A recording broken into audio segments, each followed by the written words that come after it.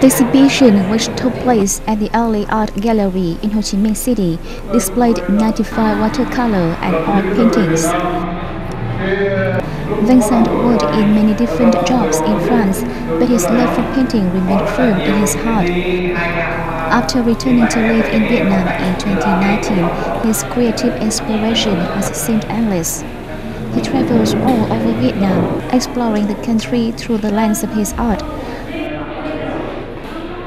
What he most cares about is people. He loves to draw workers on the streets and in villages and the countryside because he believes that this is the life and soul of Vietnam.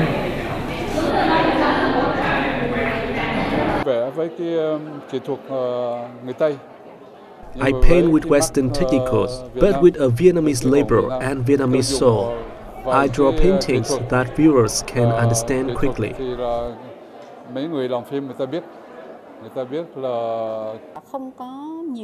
There are few people nowadays who possess Vincent Monluc's watercolor technique.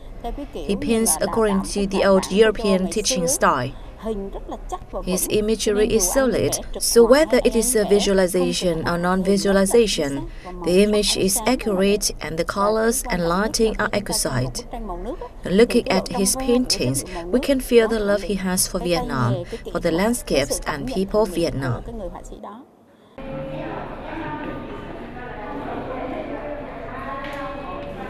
Vincent was born in Vietnam in 1952.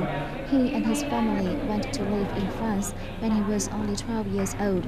He graduated from the French National School of Decorative Arts with a degree in cinema.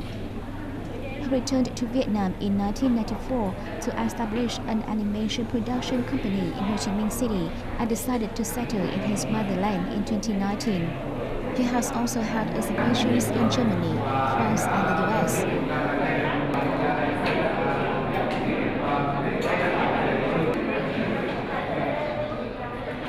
So